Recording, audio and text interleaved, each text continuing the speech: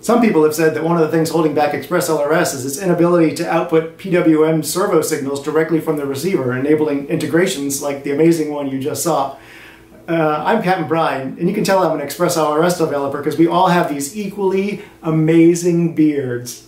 I've just published code for ExpressLRS 2.0 that includes the feature of outputting PWM. We've been waiting for a hardware manufacturer to step up and say, hey, tell us how you want to make this, but it doesn't look like that's going to happen, so I figured let's just push the code out there and get it out there, and then the hardware manufacturer will just show up with it someday like they like to do.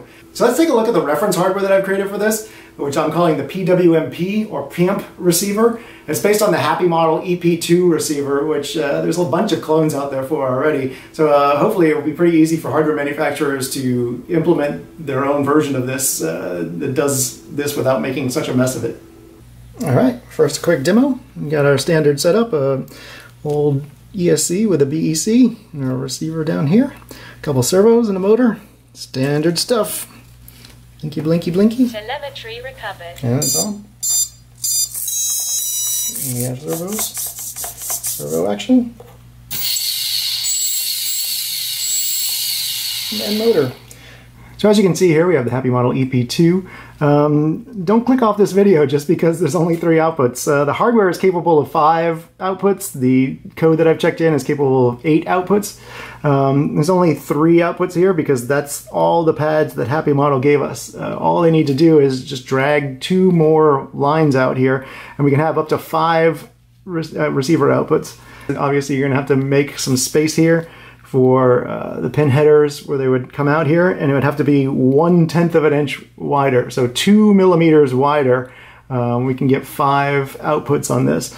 If you want to build one of these yourself, just a real quick guide to what I did here. The ground pad from the EP2, the ground pad from the EP2.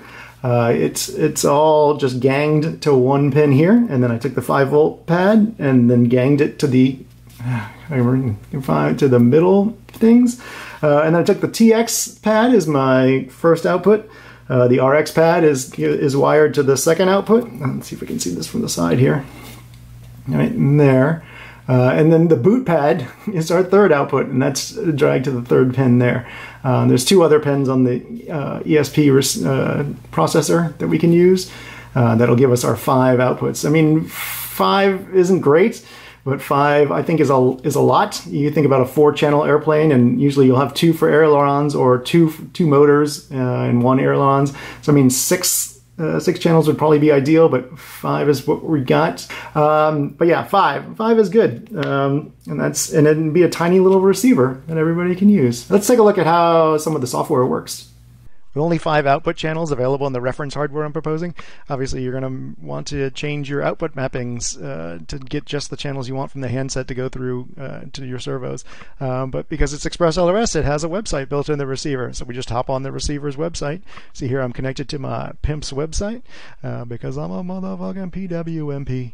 And here, there's the PWM output. The output here is the servo channel, and the input is the handset channel. Channel 5 is aux1, and aux1 in ExpressLRS is just 1 bit, so you only get 2 positions there. So obviously you want to change that. So if you're running 2 ailerons, you want to run them off the same channel perhaps. You can just set them to the same channel. You can invert one if you have one servo that's backwards compared to the other one, and use the same channel.